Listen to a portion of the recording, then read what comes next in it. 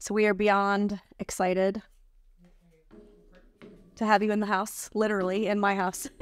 Literally. Here in the flesh, IRL, in real life. My God. Before we started recording, we were saying, we were just talking about the book, which we'll get into more. But one of the things I was saying, and I don't know if this is a good jump off or not, but it was kind of on the tip of my tongue. And I said, wait until we start recording to say it. So there's a part in the book in the very beginning where you talk about your dad, right?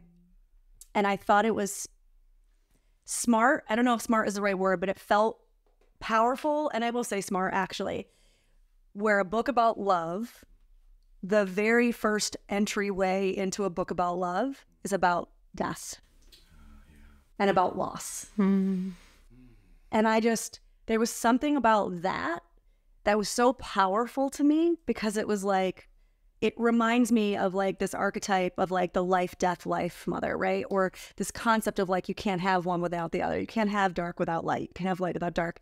So I don't know. I mean, I guess I want to start there. Like, was that something that you just like intuitively knew that you wanted to start it, kind of open it that way, or did that come later?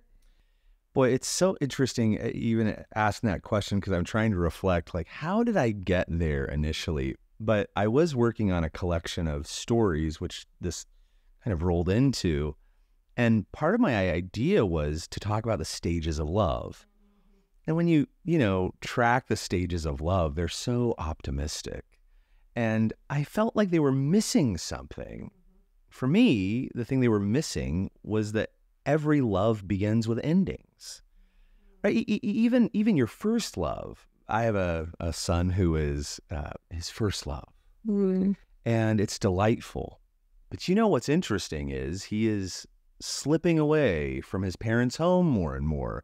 We see him less, and suddenly he's got ideas that they're not our ideas. They're coming from her. And I am so painfully aware that the beginning of this beautiful young love is coming at the cost of a relationship, of this parental mooring. And so even the first stages of the first loves start with endings, to say nothing of our very grown-up stages, right? And didn't I have to lose the last love to have this new connection? And even the birth of your child, any child, right? Isn't that an ending? I mean, because it's the death of, especially your first, it's kind of the death of self. That's right. In a way. And so grief and joy for me are so intricately intertwined. And so when I went to write the introduction, the thing that had happened in my life last year was my father's passing. And as I sat down to write this book about love, it was so in the light of that huge ending and that huge outpouring of love. And it seemed like the fitting place to begin any kind of discussion, because that grief and that joy are intimately entwined, for me at least. Yeah, I feel like what I loved so much, Rainier, is it feels like somehow like a mature look at love, but that also feels like a sonnet to love. And I feel like there's a way that's always your gift with writing. Like, you speak to things that are like the challenges, and you talk about like embracing love despite its impermanence. And there's something so potent about the way, even just now you were talking about like the death of something, even when love is beginning, because I think there's like often a resistance to these truths that there is an impermanence, and that there is a death of something. I think for so many of us, there's a resistance to the death of the version of self that I am when I am only thinking about me and my priorities and what I want. And we resist that, but we also resist the impermanent nature of love in the form that it's in. And we cling and we control and we manipulate. And a lot of times I'm always so struck by how immature we are in our like way of holding what it is to love someone, Yeah, you even call it like fantasy love. That's right. Right. Well, and where do we get that fantasy love? I mean, when I reflect back on it, it's those moments, and be they preciously little, in our potentially insufficient childhoods, where we did have something that resembled unconditional love. Even if it was just for a moment, even if we had a neglected childhood or a scarcity childhood, there were undoubtedly moments where our caregivers created some kind of perhaps unreciprocated, or at least the need was unreciprocal, connection. And it felt so good. And I think a lot of us have been seeking that unconditional, unreciprocal love, fantasy love, ever since, hoping that our primary caregiver would come along in the form of beautiful woman, beautiful man, and we would be happy again. Yep. Yes. And this is a fantasy, right? I learned it the hard way in my first marriage.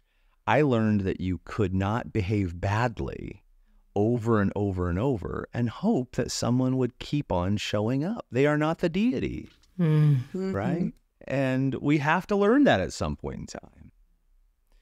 So I think for me, part of the awareness of this is that love's impermanence, love's conditionality, is wrapped up in a mature and adult vision of it. Like, I have to show up and recognize not all love lasts. Every lovership ends. Every lover leaves. Yeah.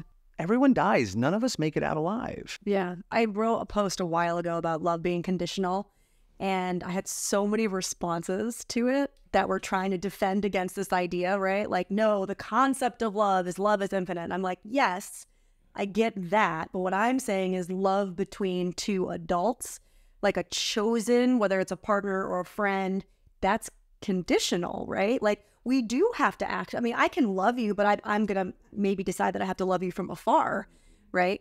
There are conditions to that kind of love. You can't, for example, continue to show up poorly and expect somebody to always be there to receive it, right? And I don't think a lot of people want to realize that, because they want what you're saying, which is they want the parent. They want somebody who's going to come in and reparent them. Right. And wouldn't it be nice? I mean, Hemingway ends his first novel with a exchange between the two main characters, and the female, the heroine character, says, "Oh, we could have been," and she rattles off this laundry list of what could have happened between them, and we could have done this, and it's all very flowery. It's very beautiful. And Hemingway has his main character look at her and say, "What a pretty thought." And I love that. Like, sometimes I look at a lot of these things, I go, "What a pretty thought." You know, it's like, and there's an expiration to those pretty thoughts, and they haunt us. They hurt us when we buy into them. I think I would rather accept love's inevitable endings, love's conditionality. That is a much more beautiful form or vision of love to me. Once I can say, this ends, God, then I treasure it. I have fallen in love with women at a coffee shop for 15 minutes of eye gazing. I mean, no joke. I was just looking over at them, and I was so inspired, and I would sit down in my journal and write some kind of beautiful sonnet and be so enamored with this stranger across a coffee shop who I will never see again. And that was a very weak and single-serving vision of love, and it ended. I didn't need it to continue. I could move on. God, that's so interesting. And like, as you say that, I'm thinking about this idea of they are not the deity, right? Yeah. That you just said. There's this story you tell early in the book where you're, I don't remember how old you were, but like a little boy in school, and you were in love with this girl, and you tell the most beautiful story of like figuring out how to get some money together to buy her a necklace. And what I was so fascinated about as I was reading it is this idea of how we sort of make this person the deity. Like you in your like childhood innocence, like you hadn't really talked to her about your love. The two of you didn't have like a shared understanding. And yet I was holding this vision of like what our experience and walking around the playground or whatever it was would be, without sort of like, you know, what I'm, I guess, saying is like, it ends up being a projection that isn't really about that person so often, right? We meet someone and we start like going through like how this person is going to like solve all of these things, this unworthiness that I've felt for a lifetime. And a lot of times that has nothing to do with them, but we're like making them our higher power and imagining they're going to make us feel something that no human could possibly make another person feel, right? That story is so delightful to me. I have a handful of them, and all of which to say it starts early. Yes. I mean, I was 7 in that story, and to recap, and I hope that people get around to reading this in the book, but Oh my God. I adored, her name was Jackie. And I remember Jackie. She had big bangs, which was the style of the time, like permed bangs Yeah, oh specifically. yeah. I'm a child of the 90s. I don't know those bangs. Right. And Very long well. brown hair. And I remember her giant smile. And I loved her. I mean, whatever vision of love a 7-year-old is capable of, it was full on. And I'm drawing her name with hearts around it in my Trapper Keeper and mechanical pencil. And she doesn't know my name. I mean, she does not know who I am. And I got home one day, and my older brother, who's a decade older than me and was a bit of a shyster in my life, he was selling necklaces. And I don't know if they actually were 14-karat gold necklaces. 17-year-old Yeah, like opening his trench coat. We would have been famous, haven't I? I love it. Great racket. And, you know, I was like one of his first customers. And so he, At 7. but I don't have $30, you know, and he kind of leans in. I remember he says, well, you should get it. And so I don't know how I'm going to get it, but I remember that my parents have a vacation jar. And the vacation jar is where they put their change. And across a year, they will, you know, get enough money to rack up a little special holiday for us all. Well, this is a great place to siphon off money if one needs an extra $30 for this girl to have a gold necklace. So I steal $30 in quarters from my parents, which will later be found out. But in that moment, it was a great idea.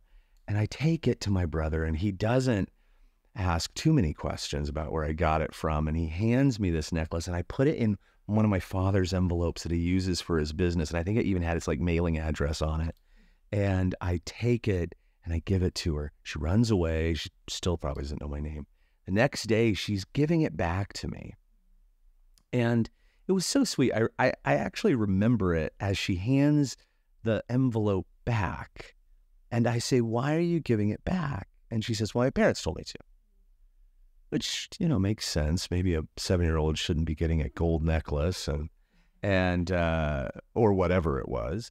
And and then I said, well, why would they make you give it back? Why? And she says, well, because I don't like you. And then she runs off, and I remember like a scene from a movie, the gold necklace just slipping from my hands, and I'm standing there with my heart, right? And this is one of those first rejections. A lot of times people ask, like, what are you really talking about with this book? Like, what are you trying to say? And I think the thing I'm trying to say is wrapped up right there, that a lot of love is wrapped up in fear.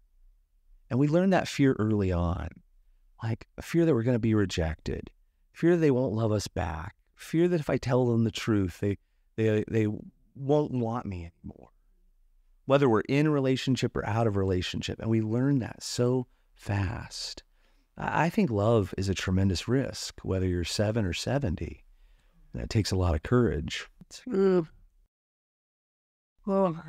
Like even, God, there's so many thoughts as you're describing that story, and I'm dropping in and just feeling so much for this little boy who so early had this conceptualization that we all have, that like my love is something I have to perform for. Yeah, like I need to do something to make you love me. And it's like this like not enough as I am wound that like all of us, like where does it come from? How do we like, where do we learn that? Why Especially was as like parents, right? I'm thinking, geez. I'm like, where did he was 7? Like, who told him that? we need to barter, right? What a delightful thing too. I mean, I think like what a sweet and innocent thought that. And there's another story, actually, which didn't make the book, but is equally painful in my early anxious attachment style, where I had marbles I had collected for quite some time, Steelies and Shinies and, you know, Aggies and the cat's eyes, you know, the kind that the late 90s or the late 80s was so abundant with. And I had collected them for a good while.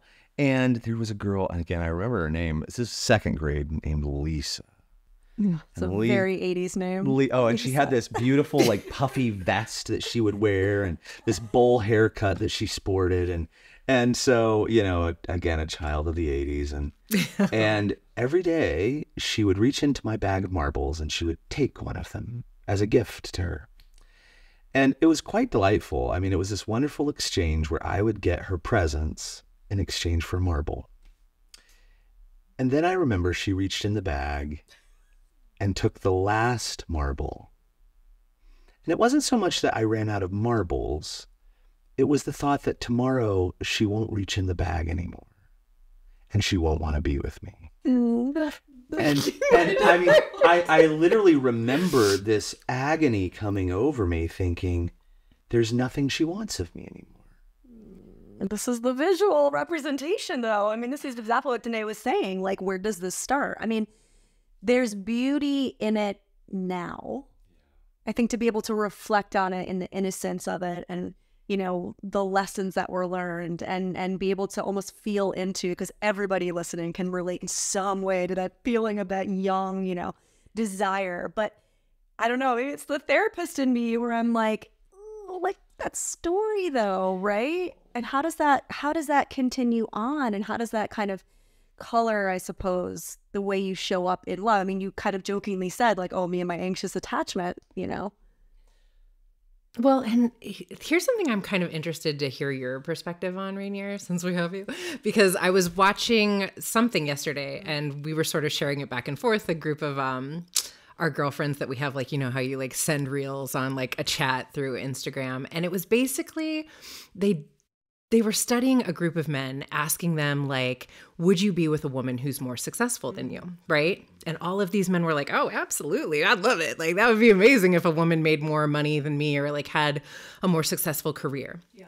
And they put that same group of men in a room with women who made more money, had more successful careers. And all of a sudden, they all, like, were repelled, never more. That doesn't interest me, weren't engaging with these women. And I find it so interesting because, like, the point of the person who was sharing the reel was that, like, there's something in, like, the pain point for the masculine collective that I am what I can provide.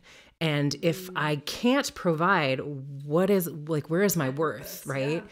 And I think I felt a little of that and I get it. Like, it is so beautiful and pure in, like, a 7-year-old boy. But I think something about, like, that collective programming hurts my heart a little a bit for, like, my son and men, like, as they get older and think I am what I can provide to a woman. Do you know what I mean? Well, again, starting very early as we're seeing, and perhaps that programming was right there from the very beginning. I think that one of the things that happens is we have that unconditional experience of a parental figure's love. And I don't think it has to last long. I think it has to last for all of one hug. And I think it's like the slot machines in Vegas or Reno. It's like you deposit one coin, you get a payoff. You get your $30 in nickels comes back to you. And then what do? You spend the rest of the day dropping nickels back in that machine until they're all gone. You spend all $30 when initially it was only one. So I think that actually what happens is we experience a modicum of love and affection from the places and the ways that we do. And then we keep seeking it. But it doesn't come wrapped up in a perfect package. Our parents weren't perfect and largely insufficient. I mean, all of us had insufficient childhoods, really.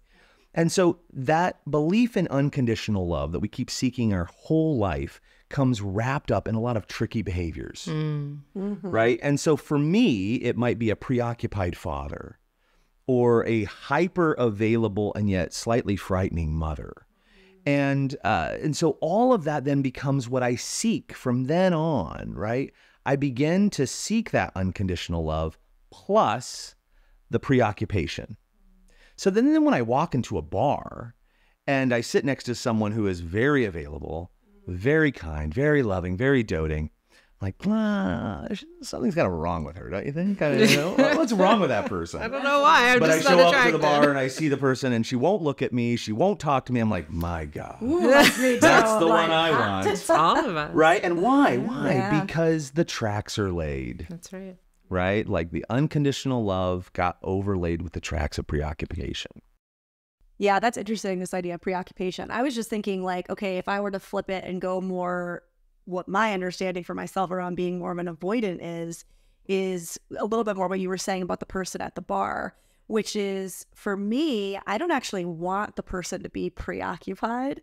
I actually want them to love me in a way that feels like my sense of self won't be exterminated. Yeah. And so because my experience of love is that in order to be loved, I can have a sense of self. that's what I look for, right? Or really what it is, I actually just reenact that wounding, right? And so it's funny because I'm thinking to myself, as like a kid, what would I do in that situation with the marbles? And I'm like, I'd be like, bitch, get your own marbles. Like, if it were like a little boy, for example, I can Right. imagine being like, get out of here with that shit. You can't have my marbles. But isn't it funny how like that, even at that age, I can very clearly in my body be like, hell no, I would never let that person have my marbles. It's so like the tracks So are so interesting. like, Yeah, they're so entwined, aren't they? and I wouldn't want them to have it. I'd be like, no, get your own. These are mine. And it's not like a sharing mine. It's just like, it's like you're taking something from me. God, I should have learned. You should have been my friend and defended me in that moment. I had no one and nothing. Well, but the truth was, again, if I could psychoanalyze myself all the way back then, we had been moving. My family we were moving relentlessly, kind of almost every year, every 3 years. I wasn't collecting a lot of friends. Close friends, yeah. I didn't have many relationships. So all of a sudden when someone showed interest, it was so intoxicating. Right? I needed that. And of course I needed that. Sure, of course. That was actually my organism doing exactly what it should do to retain the tribe that was necessary. And this is one of my thoughts. I think that we pathologize a lot. And by the way, I can pathologize this with the best of them. And I certainly have spent a lot of my life doing it. But I think that one of the things that is painfully true, and increasingly so this last year, is I think that it all works out. And I feel so woo-woo even saying this, but it does go back to the death of my father last year. And, my siblings and I had all these conspirators meetings about how we're going to care for him and all the really hard questions about what happens when the life support, takes over and he can't do these things on his own. And he's fading fast. And, a week before he died, I had this very hard, difficult conversation with him where I pleaded with him to do what was necessary to stay alive for another decade. I mean, I was so optimistic, right? It didn't occur to me that even just a week later, he would be gone. So I spent an hour on the phone with him, pleading, cajoling, coercing, arguing, doing everything in my power to keep him around. And then my siblings and I had all of these times where we're talking, and what I look back on, I think how unnecessary those conversations were, how actually it was going to happen exactly as it was going to happen. If I have a regret, I just wish I would have talked to him for an hour. I just wish I would have listened to his stories. I wish I would have just sat at his bedside for that hour rather than arguing. And I think that life is going to take you where it needs to go. Yes. Maybe that is where so many of us get wrecked in love, is that we think we need to coerce and control and resist life. And I think we get into a lot of trouble because of that. Yeah. I think the point where you were talking about the end of your father's life, and read, because I wrote it down because I through tears as I was reading it, but you said the little boy he had held so closely, and also simultaneously the man who held him at a distance. And didn't we miss each other in these misaligned moments? And I thought how much that is true of love, that there are all of these moments where, God, especially I feel like I haven't heard someone talk about the complexity of parental love in the way that you wrote about it here. That a little bit of what Vanessa's saying, that struggle to be a self, and that there's so much of our self that is wrapped up in our parents' experience of us, and some part of us still, as much as we can sort of intellectually understand things and create all of these things that distance us from our parents, or the ways that we pathologize them and their behavior, and still that child in us that just wants those moments you describe where we feel held and safe in the comfort of their gaze and loved without condition. All of us, I just believe, still hunger for that to some level. Well, you call it the paradox, right? I mean, this is the paradox of love. It's what you say, it's real love, true love requires the individual, and it also requires surrendering to this greater whole. And I don't think that's just in romantic love. I think that's any love, parental, friend, family, otherwise. child. I actually, this was really important to me when I set out to write a book on love, because I think that, first of all, romantic love, when we say love, romantic love is king. In our culture, I jokingly like to say, in the absence of God, Yes. We have made romance We make the our deity. partner the God. Yes. Oh, that's right. And of course, the new order of priests or therapists and coaches, and sin is, our attachment disorders, and we need a savior to come in and help us, and it's usually our next partner. Yeah. And I think that how I wanted to understand love was not just romantic, but was familial, platonic, even vocational. That actually love is, rightly understood, a transformational event in which I actively surrender my selfhood to your goodwill in a process by which I will both merge with you and then unmerge with you in a successive series of waves, like waves on the shore. And so I will lose myself. I mean, I can feel that. I can feel anxiety in my body, literally hearing you say those words. And I've done a lot of work on myself. Yes. Well, and actually, I mean, I want to speak to that in a few moments, because I think understanding attachment for me has become a bit of a nuanced thing. But I think that wave of self to other is actually the developmental stages of a relationship, any relationship. So I have a friend who's wrapped up in new love. And as his close friend, oh my God, I'm so concerned. He's losing himself. And I just rescued him from the last stand relationship. Just got through this. We just had our intervention, and now here we are. And I kind of have to chuckle, because I go, and of course he's going to lose himself. And then I know what happens, because I've watched love happen a few times. He will find himself again. He will remember who he is. And then we will say, but remember, there's something great about her. Remember the first days when you felt it, right? And so it's so funny how we go, the pendulum swings, waves upon a shore. I think that is the inevitability of love. We find ourselves, we lose ourselves, we find ourselves again, over and over. Oof. Well, see, even and this is always my premise. And I think I worked in addiction recovery before I became a therapist. And there's something about the way we talk about the intervention, and we lose ourselves in the dopamine hits and to me, a lot of times it ends up being that obsession with the object and not about that person. Yes. Which also, in what you're saying, I don't know that I think it has to be that. And I'm curious to hear your thoughts, because I agree with I lose myself in this love in service to I believe love in its, I don't always say purest form, but is you make me want to be better. Yeah. You make me want to rise to who I have the potential to be because I love you. Yeah. But the rising is the love, not the I am diminished. And I think so often it is the diminishment of self. Do you know what I mean? Well, I do. And so actually, I think that love runs through a certain sequence of developmental stages. And I simply don't think that you can skip the human condition. I don't think any of us arrived here fully formed. Neither do I think that love can simply develop into mature love. Even if you're a great communicator, even if you're I'm showing all of my red flags at once so you can know me. And I think it does simply take its course. And so that first stage, I fundamentally believe union is the first stage.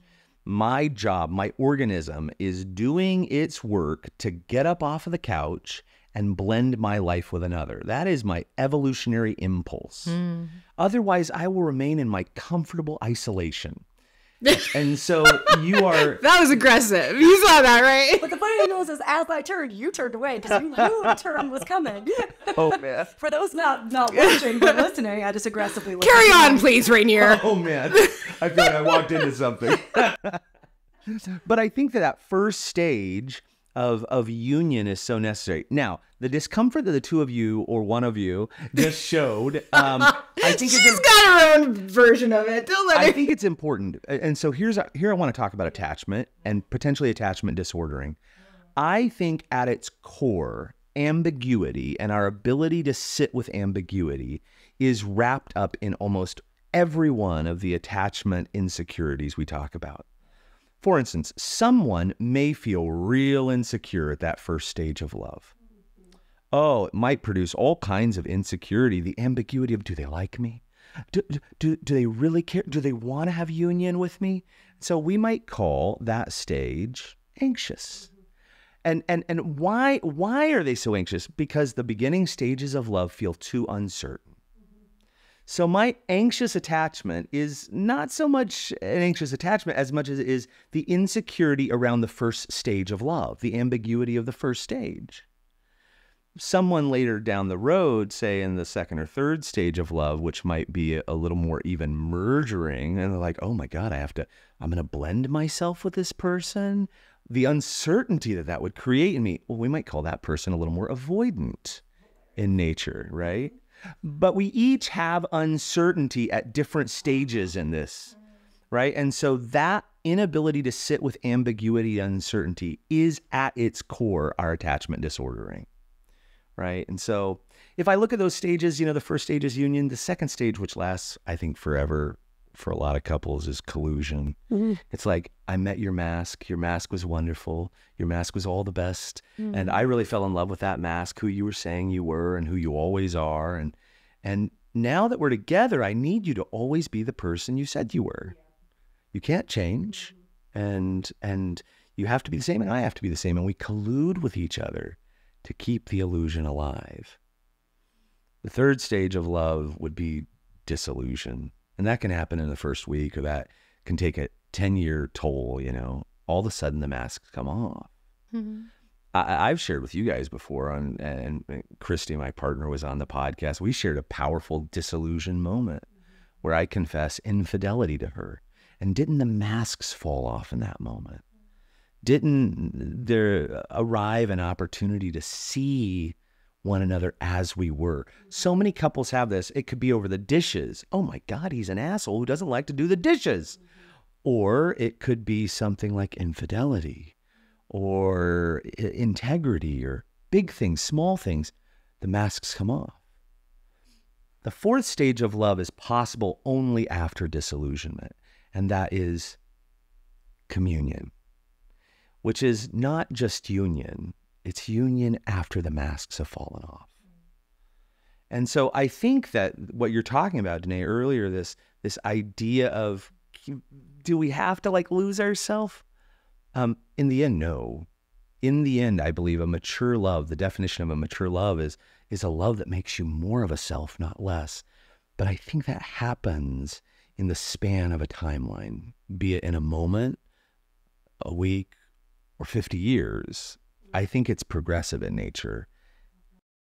And what I think is so interesting about this, again, curious to hear your thoughts, because I think when I work with couples who are on their second and third marriage or a little bit older, I think some of that, and this is why I think it's so fascinating that you writing about love in the context of death, I think some of that ambiguity gets a little bit knocked out of us, our inability to sit in it once we've sat through some of the I'm going to die. Because a lot of times the thing that we're looking for in that other person is that higher power, is that relief from the existential angst. And it's once we sort of say they're going to be human, because human's going to human. And I'm sort of signing up for this deal with another human, but it feels like some of that feels easier. And of course, it's real easy from my couch. And I get that, Vanessa, before you start to say it, but I'm joking. But some of that, I do feel like the expectations I have as a woman in my 40s are so much lower than they were in my earlier years of attempting to love someone. And I don't know, in some ways that feels like the gift of a little bit of loss, I think that once you realize the end is coming and that you're going to lose them, and there's no perfect relationships, because there are no perfect people and there are no perfect situations, and everything, even the best of connections, involve pain. Once you accept that, I think that you really can get on with the business of loving someone.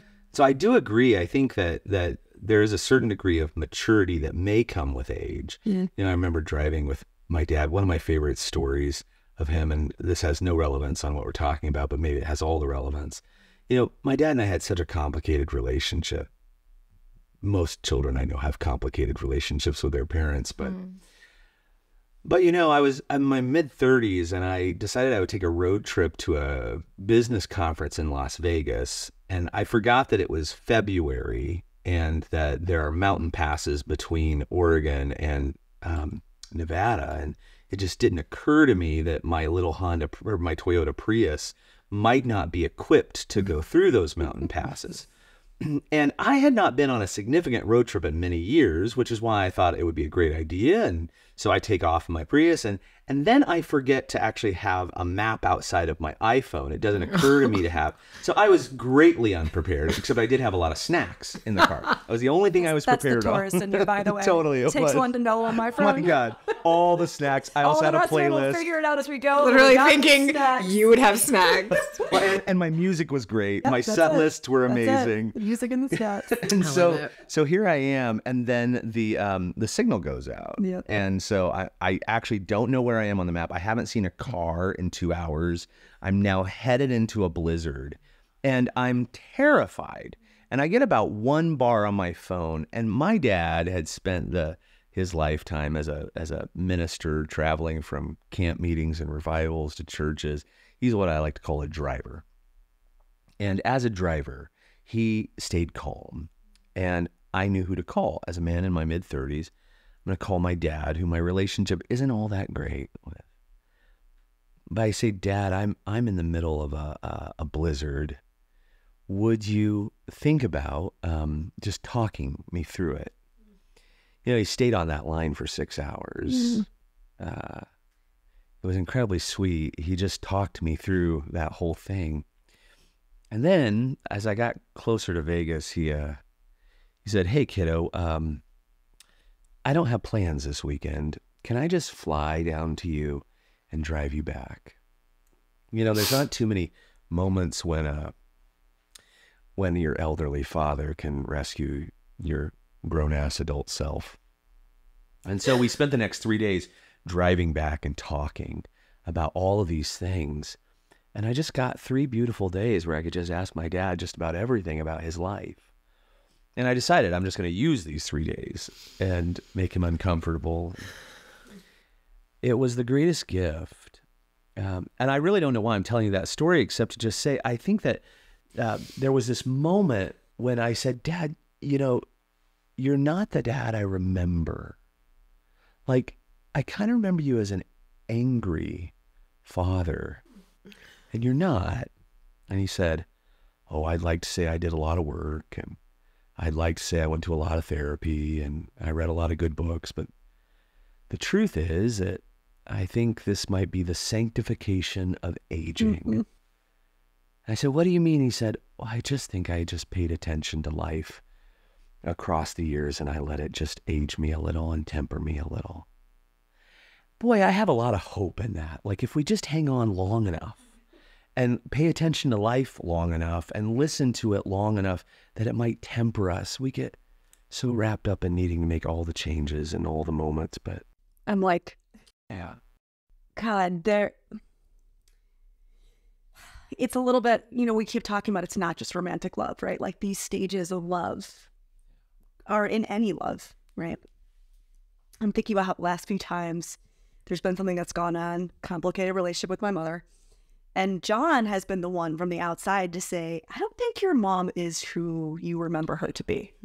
I think you're seeing your mom through the lens of how you used to see your mom, like who she used to be. And I get it, right? But I think you need to let go of that, because I think you're missing who she is. I think you're missing who's in front of you. And it's just like, as you say that, she's still who she is at her core. It'll pop up every now and then. But she has even said to me, like, I'm just too old to care that much anymore. Like, too old to be that angry. I'm too old. And when you were saying the anger thing, I was like, God, that's it. It was like the remembrance that I had of her was the anger. And I think so much of that is what caused this complicated relationship. And I am still in relationship with that version of her. I left at 18. I never went back. And it takes somebody like outside, I think sometimes also, or an experience like you had. And my mom and I just went to Paris last year for her birthday. I took her for her 60th, and I had such an amazing time. And I was so like leery of it the whole time. And I'm going to cry saying this. I kept waiting for the other shoe to drop. And what you're saying is so powerful because like, you're missing it. You know? God, when you're I just cry. Rainier, like, just know we're gonna cry when Rainier comes on the podcast. It's just a given. That's what's gonna happen. Well, it is that line that you read, Danae, and if you have it pulled up, if you might read it again, my half. Read that line. You know, the one. Yeah. And didn't we miss each other? Misaligned moments. Is that? Yeah. God, and that's so. All of our loves, all of our relationships. Like, I'm so struck often when I'm sitting with couples, how they're just like missing each other because there's a story that is about someone other than the person sitting in front of them that they're telling, that they're defending against. And it's like, you're not actually like with each other in this moment. You're just missing each other. And so I think actually this is such a beautiful gift that you're giving by sharing your experience, because crash all of those things into my father's deathbed. And here I am now knowing that I have moments with him left. And the beauty, the sorrow of that is just so wrapped up. And my father was just this tremendous orator, but at the very end, he couldn't speak anymore. And it took a while to realize that he was tapping his fingers to try and tell us things. Because he couldn't say it otherwise. And boy, you start to think, what would you do if it was your last smile? If you knew that you were so weak that you actually had to squeak out this next word and you may not get another one, who do you give this last handhold to? How do you parse out those moments? And I tell you, the last couple of years of my father's life, I had to draw some boundaries, and I did some things I thought were pretty damned important, you know, to preserve my selfhood, to, again, kind of move into that autonomy, that autonomous space where I am my own man, damn it. Can't you see who I am? All of those necessary distinctions faded in that moment. They just evaporated. It did not matter what diagnosis I had given him. It did not matter the boundary of self I thought I needed to have. Those things evaporated. There was only witness. I think the stories that we hold, that you talked, that hold us, you know, we think we have ideas. Ideas have us. And I think that in that moment, it was so dissolving, where you simply see naked truth, naked reality. So when I went to write this book, part of what I wanted to do was smash our faces up into these scenarios of, well, fathers and sons, relationships. One of the stories is a couple, and she's on her deathbed, and he is kind of taking care of her, and there's implications that he's making amends for things that he might have done in the past. And then, you know, it's like, well, what happens when our faces get smashed up against the micro moments of life? I think that what happens is we lose our clear-cut definitions of right and wrong and what should be and what shouldn't be, and we're left with simply standing there in that living room or that bedroom or in Paris, and we're going like, oh my God, who is this person? Can I just experience them in this moment? That's what I wanted to communicate in all of this. Not a lot of pretty thoughts or good ideas, just the experience of being in love, whether it's with a father or a mother or a child or your lover. I don't even know your dad, but the way that you talk about him and then the way that the ideas come through you as if you're channeling, I imagine that you are much like him. Thank you. That was an oddity, actually. I ended up reading a eulogy at one of his 2 funerals, and it was so funny. It was just how many people who had known him, he had been a significant person in his world, oratorically, and people came up and like, oh my God, you are so much like your father. And it was actually such a beautiful gift to receive, that people don't die. They live on through us. Relationships that we lose, they don't really go away. They teach us. Even bad relationships. I'm so struck. People are like, oh my God, that toxic relationship, that horrible relationship, it ruined everything. I think, but didn't you learn? Mm-hmm. Wasn't that your teacher? I just take an agnostic view to the ideas of good and bad, and that actually everything can become our teacher if we let it, including the most excruciating things. I have more love, or more, I shouldn't say more love. I have more capacity to tap into the love that I actually felt even in the moment for my ex fiance than I was ever capable of at the time. But it is. I mean, yes, it could be, someone could say it's hindsight, but I have such like a reverence for who that relationship made me become, or helped me become, or the lessons that I learned, that my love for that man runs so deep. And I swear it's deeper now than it was even when I was with him. Whew. That is, and it was a growth quote curve. unquote toxic relationship, right? But God, I mean, the love is so deep. I would love if my exes said that about me. I don't think they're going to. I don't think he feels the same way. But that's the other thing. I don't need him to. Yeah, that's right. Of course, I would love him to, right? But I don't need him to. I'm able to kind of like extend that energetically without an expectation, I suppose, of return. And what a grace. What a grace to ourselves, to someone else, that you can look back and you can say, yeah, thank you. Mm-hmm. Thank you, thank you, thank you. Mm-hmm. Yeah, I'm so struck. You know, there's another moment in that same thing I was reading about those final moments with your father, where I was thinking about like what changes as we become a parent in terms of our relationship to our parents. And I think there's just, you know, my little boy is 6, and there are all of these ways that I start to see him really like becoming a little bit more differentiated and a little bit more of a self. And like, he'll say something to like remind me of that. And I'll be like, oh, right. You're your own little person. Right. And like your father in those final moments, like you describing him seeing this little boy, I think there's just such a, you know, my little boy will do this thing sometimes where he'll just be like, Mommy, come be with me, you know, just like be with me.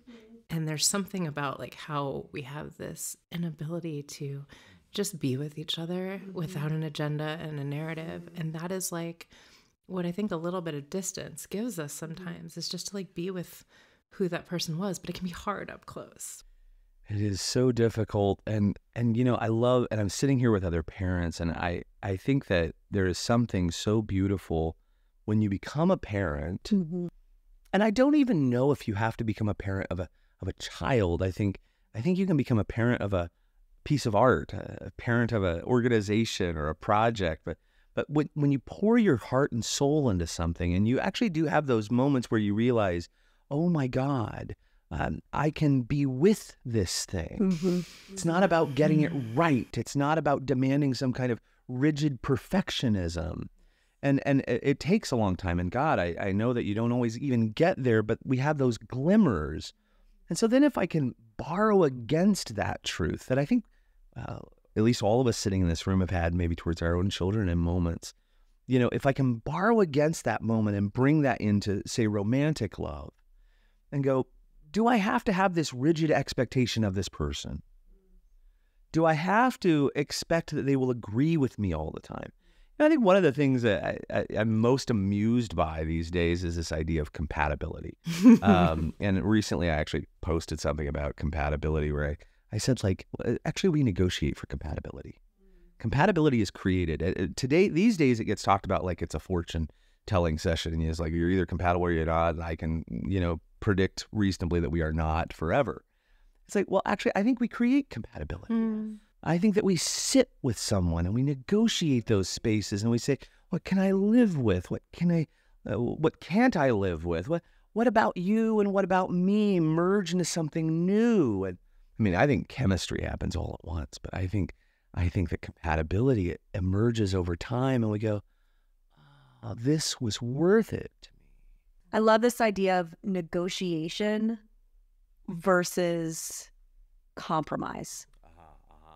Because I know that Danae feels like I struggle with the word compromise, right? In relationships, because to me it feels like if I have to compromise, I have to give something of myself up, right? Yes. And again, avoidant here. That's hard for me. I'm very clear. But this idea of negotiation, that actually feels so powerful to me, because yes, like being in any relationship, true, intimate, vulnerable relationship, I don't care what kind of relationship that is going to require negotiation. It is.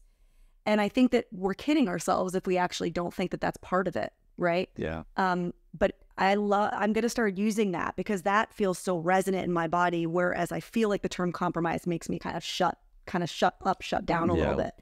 I have to toy with that a little bit. I would argue a lot of times the negotiation is with myself and the story I'm telling myself about who this person needs to be. Yeah, amen. Like I think so much of what has been so like an education for me in loving is actually my relationship with Vanessa, because on like paper, we might not be compatible. We are so different in our experience of the world. But what she has taught me is what it is to like that two people can hold with such reverence how you experience the world and what that brings into my life that I might not always have as my first response. And I think so often, like that's what we're attracted to in someone, is that you experience the world differently than me, but I need you to be different so that I can believe that we're compatible. And it's like, but is that true? Like, why is it true? Can I be in the negotiation around the story I'm telling myself around this person needs to be a certain way for me to exhale? That's powerful, right? Because basically what you're saying is like, if chemistry is something that kind of happens, right? It's unspoken, it's energetic, it's other lifetimes, right? There's things that we just will never be able to articulate or understand about why and what chemistry is, right? Like you and I had immediate chemistry. There was a knowing, like we've done this before, no question, right? But it's like chemistry and compatibility. How do I articulate it's like, I look at somebody and I say, oh my God, we have so much chemistry, but we're not compatible. And so I might walk away, right? But the compatibility, what we're all saying right now, is actually a negotiation sometimes, whether that's with self, whether that's with the other person, whether that's with the dynamic, whatever. And if we don't, I suppose, take the risk on or do the work of the negotiation, we're actually letting slip something that is potentially larger than us, right? Which is that like spark of, you were drawn into my life for a reason. I was drawn to you for a reason. That in and of itself is chemistry. And if I get so caught up in the, but we're different, we're not compatible, because to your point, on paper, one would say that we're not. Yeah. Then I'm missing the opportunity to be in union with somebody who actually I truly am compatible with. It just doesn't look like it on paper. Yeah. Right. And actually, what's so beautiful, even if we use this example, is that something completely new came out of these two, let's just call it potentially incompatible people, but a third and new and previously unknown thing now was born. And I think that's the truly exciting part. You talk about losing self in the other. Well, part of what actually happens is we both dissolve ourselves into a greater identity or organismic reality, which is the relationship itself. Yes. Right. And so I think that's a really beautiful truth. You said something earlier that makes me think of a lot of people lose the plot line, though, early on. So for me, I know when I've lost the plot line. I have boiled it down. I have distilled it down to a couple of key statements. And it seems to happen anytime I have gotten into love with, quote, the wrong person. And I'll tell you what it is. It's going really good. Maybe we met at that bar. Or it's a text and it's just, it's feeling so great. And then there's this line from one or the other. Who are you? I mean, really, who are you? And what are we? Now, this could happen in the first hour or the first week, but it usually happens suddenly and up front. And it's that question of what is this? And so what I actually think can happen very early on is I stop looking at you, you stop looking at me, and now we're engaged with the possibility of the connection. And we cease to actually see the person in front of us, and we begin to borrow against a potential future. Don't date on potential. This is that moment. But it's not the potential of you. It's the potential of us. And that initiates an immense amount of dopamine. My dopamine goes off the charts when I imagine that we could be the most amazing thing ever, the best business partners, the greatest family members, the best lovers, and all of a sudden now I have this expansive emotional experience. And that's where the addiction starts. Oof. My emotional intensity now ratchets up, but it's not really about you. Mm-hmm. It's about this possible connection. I think that is a very cheap addiction that happens early on, and we do not get addicted to that person. We get addicted to the emotional intensity itself. That fuel runs out pretty quick. For one thing, because actually positive things actually deplete fairly fast. So then you have to start looking for other fuel sources besides positive potential. Then you start to look for problems to solve. So I feel like the second phase of like the emotional intensity cycle is like, I'm looking for problems to solve, because problem solving makes us feel really good as a species. So I can maintain my emotional intensity, which is what my real addiction is too. Mm-hmm. I can maintain it by solving problems endlessly. So then you hear like, well, God, if our parents just understood us, or if we could just live closer together, how can we problem solve this? Couples can live in the problem solving addiction part of that cycle for a long time, and that fuels their relationship. Still not based around you and me, based around the us. We're problem solving our connection. Third stage, because that fuel source runs out, pathologizing stage. The problems run out and you become the problem, or I become the problem. Now that fuel source is abundant because like it's easy to think negatively of someone actually who you're smelling their dirty laundry a lot. And it's also a very dirty fuel source. It becomes corrosive. And at the end of a lot of relationships, what I observe happening is people who were addicted to the emotional intensity up front, still addicted to the emotional intensity at the end, but it no longer feels very good.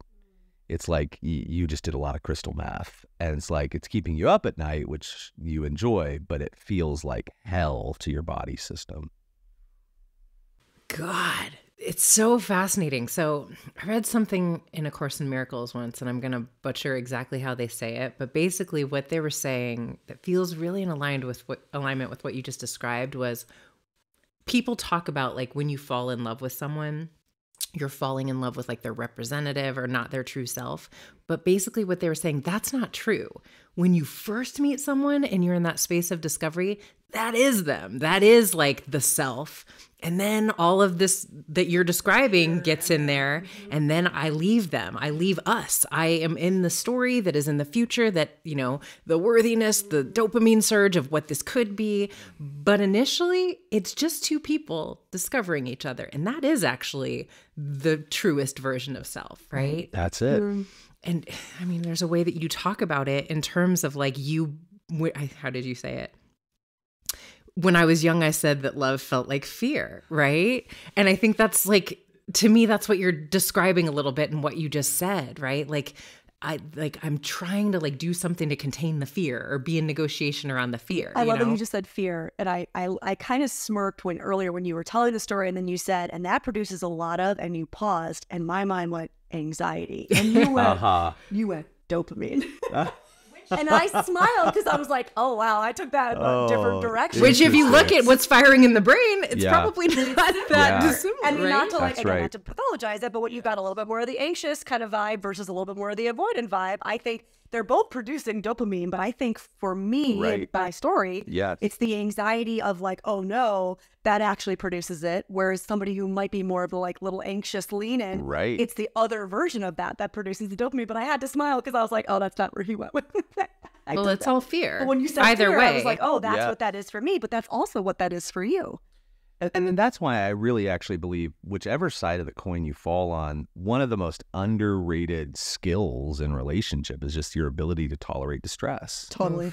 Like your ability to simply sit with uncertainty, your ability to sit with ambiguity, your ability to have courage in the face of fear, right? And I really think that societally we could just pause there and talk about that as its own thing. But I think a lot of people come and they're like, how do I not be afraid? Recently, someone just said that, like, do you ever even experience fear anymore, Rainier? And I'm like, all the time. Still like, human. Like, what are you talking about? Like, I haven't ascended yet. But like, I mean, like, but the reality for me is I don't think a lot of life is going to be without fear. I think it will be with fear. That's courage. My God. And I think that love feels like fear to a lot of us. Yes. Whether at the beginning stage or at the merging stage, or like, fear comes in. Yeah. How will I sit with it?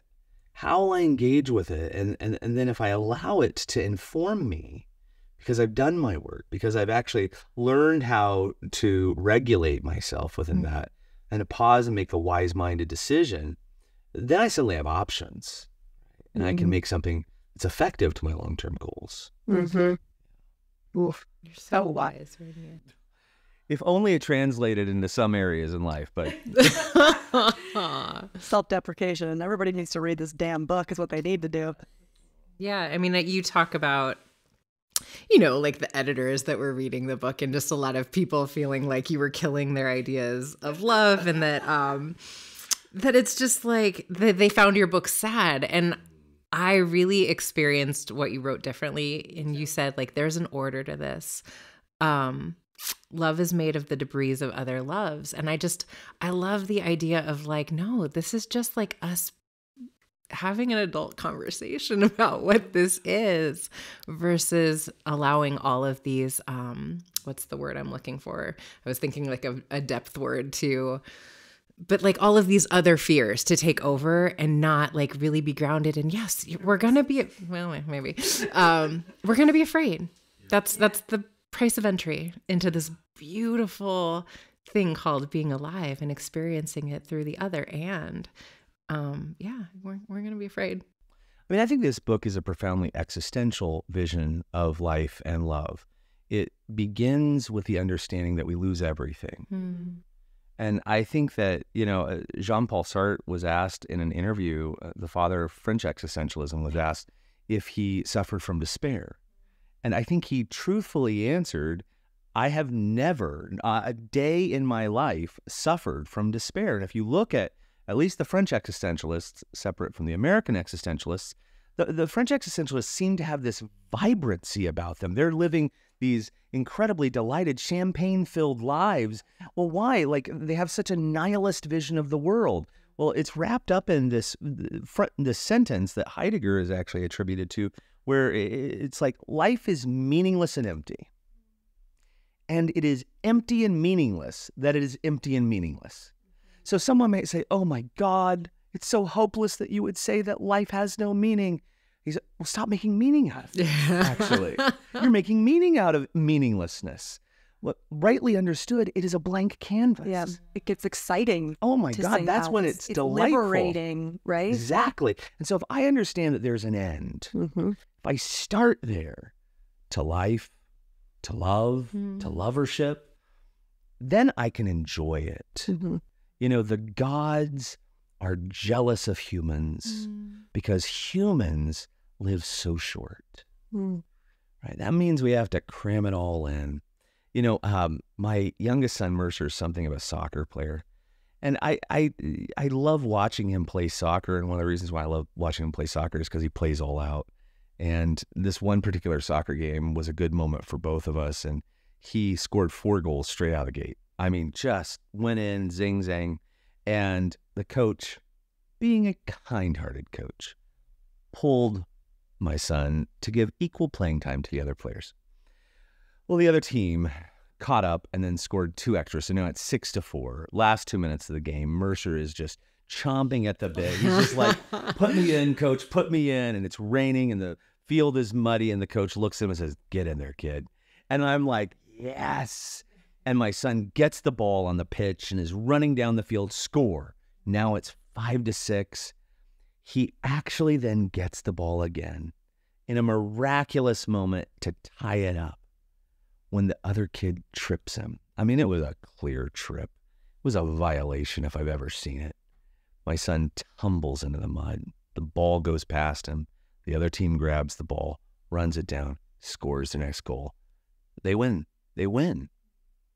My son gets up, tears are streaming down his muddy little face, and comes over, and I get to hug him.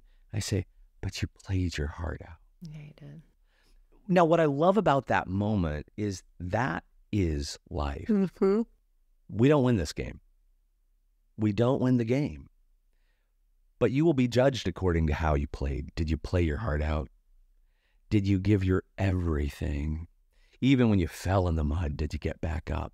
You may not have been carried out in the arms of cheerleaders, but you can walk away with your shoulders held back, your head held high.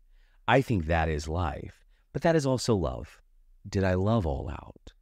Did I show up knowing I might not have gotten a great return on that? Love is a bad investment. I mean, if you just look at it from a dollars and cents side, I mean, a lot of us likely took out to dinner and spent $200 on someone we might never see again. Did you have a good dinner at least? I mean, can it be okay? So I think like that's the first part of this book. The second part of this book is courage over fear. Like it takes courage to get up in the mornings. A courageous approach to life in the face of fear. I think the last part of this book that I think is profoundly existentialist for me is time. The degree to which we experience the subjective reality of time is the degree to which we allow ourselves to love. Whether it's a moment, and I allow myself this 30-second in loveness with this person across the room that I will never see again, or it's 55 years. Time is so subjective, and the degree to which I realize my place as a being in time is the degree to which I allow myself to love. So I hope that people experience this as somewhat liberating to go, I want to play all out. And then it certainly is for me. And I'm so grateful for you, my friend. I just think getting to know you in this lifetime is such a sacred gift, truly. I've been so impacted by so many things that you've said and written. You are like, I'm going to count one of those wise sage teachers to me. And thank you for just like the way you show up and leave it all on the dance floor. You are more than welcome. And you know, even when I hear that, Danae, like coming from you and you, Vanessa, and just sitting here, and I sit here and I sometimes think like, how the hell am I here? Like, how is this my life? Like, Blake said, the road of excess led to the palaces of wisdom. And so, like, what is wisdom? Yeah. Like, I think wisdom is just you paid attention to life. Mm-hmm. I think that's it. You got that skill, though, I think, and you're teaching people to do the same. You know, I think there's something connecting the three of us in this room, and then I would even probably say John, who's not in the room, which is I think that all of us strive to show up as somebody who's not preaching at you, but is saying, I'm here doing this too. Look, I just fell in the mud. Let me talk about it. Let me show you the mud. Let me show you the scars, right? I'm not afraid of it. I'm not ashamed of it. I hold it close as part of the experience, and it's important to do so. And there is a little bit of me that wonders if that is some of that energetic connection, is that I think that even maybe in an unspoken way or now a spoken way, I think all of us have a reverence for that and try our best to emulate that or to show up in that way. And I think to Danae's point, it's like learning so much from you, but I think there's a part of you, it's not just the words, it's the way you're like, no, this is me. I'm doing this thing. That is how I learn, right? It's the beautiful words, but it's also in going, yeah, but I saw in those words, I see that you just did that thing and you're muddy right now. You know? The thing that this week has been so beautiful for me is getting to connect to you guys, and there's a few other friends here in LA, and I wrote back to my wife Christy, who couldn't join me this trip even though I really wanted her to, but we were texting back and forth, and I said, it's so interesting because I feel so, and I used an interesting word, I feel so beloved. I feel like I'm getting loved on a little by these people I'm connecting to. And I said, and I recognize the path here. And she said, well, what do you mean? And I said, well, I know how I got here. And she said, what do you mean? I said, it was just the day I decided to be a self in this world, to just show up as myself. I had been doing so many things to avoid being a self in this world, masks and and all these different kinds of things. But the minute I showed up and said, no, this is me, all the faults, the failures, the foibles, the insecurities, it's all me. Mm. I think you can finally be loved when you show yourself. Mm-hmm. And until then, I think you can have a rough go of it. Mm-hmm. Yeah. Oh. Thank you for gracing us with your presence. We're so grateful to get you in the flesh. Thank you. Way to not miss your flight. Thank you. Yes, it's probably also good. You know LA better than I do. So the mama in me is like looking at my clock going, you gotta get to the airport, my friend. That's great. Okay. Ew. Thank you for letting me hang out here. When does the book actually come out? The date is mid-April. Pre-orders February 10. Okay, y'all. It's happening. So this is soon. Okay. Pre-orders, yeah. Let's get you. So it will happen, and it's so exciting. Yeah, I can't wait. Honestly, I'm so nervous about this. I've been so nervous, and even like hearing you guys say that you're enjoying it, I just honestly, there's so much of me in this book. Like it's not teaching. It's like it isn't separate from myself. Vulnerable. Oh my gosh. And so, Ooh, love against time, everybody.